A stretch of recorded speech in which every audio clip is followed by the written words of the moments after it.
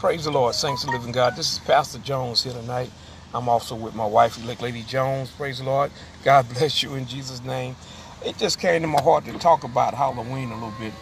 And I'm here to try to explain that, hey, as saints of the living God, we got to be mindful and careful not to get involved with some of these demonic and satanic holidays. You know, Halloween is basically a satanic holiday. Anyone can research the origin of Halloween and you'll find out this is basic knowledge. Its origin is in the occult. And I just think the saints of God shouldn't have anything to do with Halloween. And I'm not trying to tell you what to do and how to run your life or how to run your church or your ministry. That is not what God wants me to do. But I'm here today to tell you that Halloween is not something that the saints of the living God need to be involved with. And I know it seems like it's a lot of fun for the children. The children have them a good time. But baby, everything our children shouldn't be a part of. When you deal with the fact that there's demons and there are actually witches and warlocks and stuff like that out there for real, we can't play with this thing called Halloween.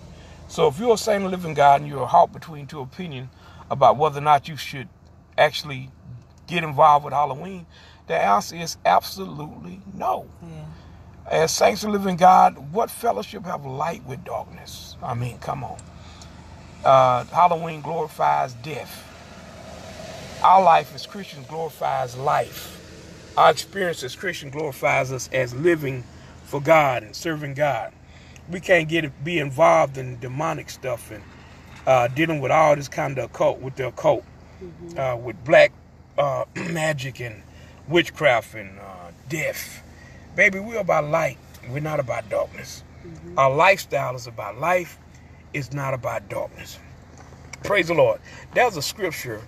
Before I get into the scripture, I'm going to ask my wife if she wanted to chime in on and say anything real quick. You got it, babe. All right, let's go to a scripture real quick. In the book of Ephesians chapter number 5 and verse number, Ephesians chapter number 5 and verse number 8. Ephesians chapter 5 and verse number 8.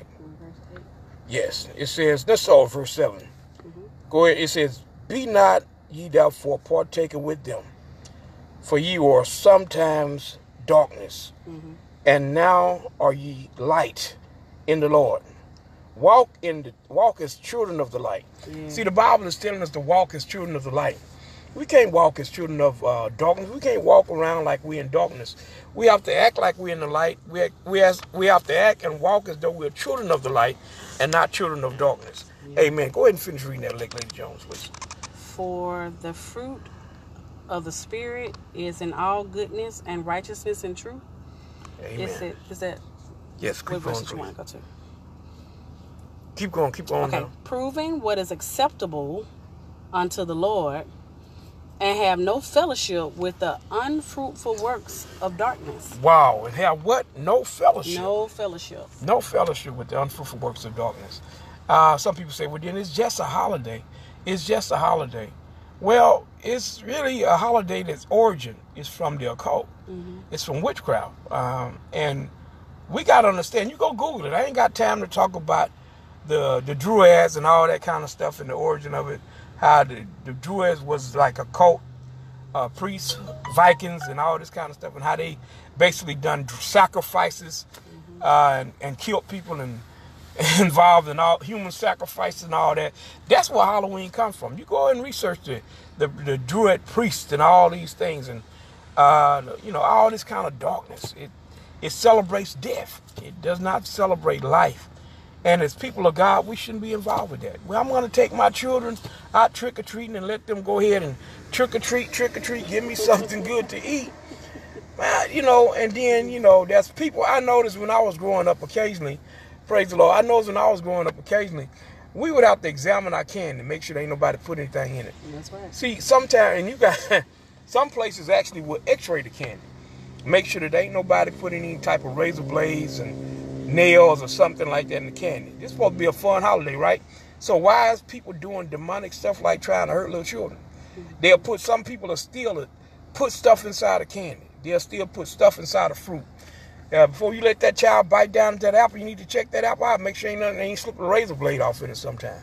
And that candy, I've been told, I don't know if it's true or not, some people have actually said people have prayed over that candy, demonic prayers over that candy.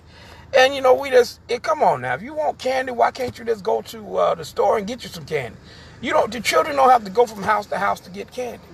We don't have to be involved in the occult. And we got to be careful. The spirit world is real. The spirit world is real.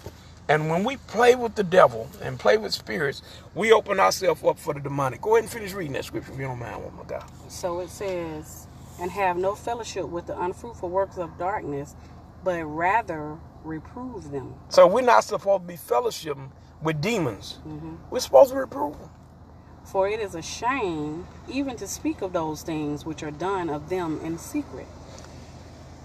Oh, Lord. People that's involved in the occult and some of the stuff that they do, you can't even mention it. Yeah. It's a shame. The Bible says it's a shame. And, like I said, people of God, I got to encourage you. Somebody said, we're going to have a hallelujah night. That's your business, and I'm not trying to tell you what to do and what not to do. But I know one thing we're going to do. We're going to be at home. We might be praying on that night, and we're not going to be going trick-or-treating. And that's just the way it is. And we're going to make sure our porch light is off so nobody come to our house trick-or-treating. Because this is no trick. Life is no trick. That's right. And life is no treat sometimes. This is real life. And we got to learn how to walk in the spirit and that we will not fulfill the lust of the flesh. This is real. Somebody says it's just a little game. The devil ain't no joke. No, he's not. God is all powerful now. But don't forget that your adversary goes about like a roaring lion, seeking who he may devour. That's right. And, we just got to be careful as saints of living God that we don't want to open up the smallest door for the devil to come in. Lady Jones, if you'd like to comment on this subject, please. I was thinking about the scripture that said, abstain from the appearance of evil. That's a big responsibility for us as saints and as Christians to abstain from the very appearance of it. So in this walk with God, even if it look or if it appear to be evil, that it warrants the saint to get away from it, just to stay away from it. So, when in doubt, throw it out. If it's something that is suspect, then we need to ask ourselves, is that really something that the Lord will have us to participate in? Well, praise the Lord, saints of the living God. That's our catch and that's our stance on Halloween. And like I said, you do what you want to do. You be led of God to do whatever you want to do. But if you research the origin of Halloween, you'll find out that Halloween is demonic. It comes from the occult world. It comes from occult practices, and there's really nothing. There's nothing about that night that is edifying. Amen. It celebrates death. It celebrates evil, demonic stuff. And as saints of living God, we are not supposed to be partakers of that. We're not supposed to be partakers of that. I say, if you need candy, go buy your children some candy. It ain't the healthiest thing for them, but if that's what you want to do, go ahead and buy them some candy. My Lord, don't go from door to door. Yeah. All this kind of crazy stuff going on in this world, and you're going to entrust your children going from door to door to all kind of people, strangers that they don't even know nothing about. It's just a dangerous thing to do. And it's not a wise practice for the church of the living God. Right. And I pray and hope somebody says, well, it ain't going to be you just being a party pooper, Pastor Jones. You don't want us children to have fun. Now, I want them to have as much fun as they can in the Lord, not in the demonic stuff of this world. I mean, come on. We got to be careful, saints living God. We open up doors to the devil.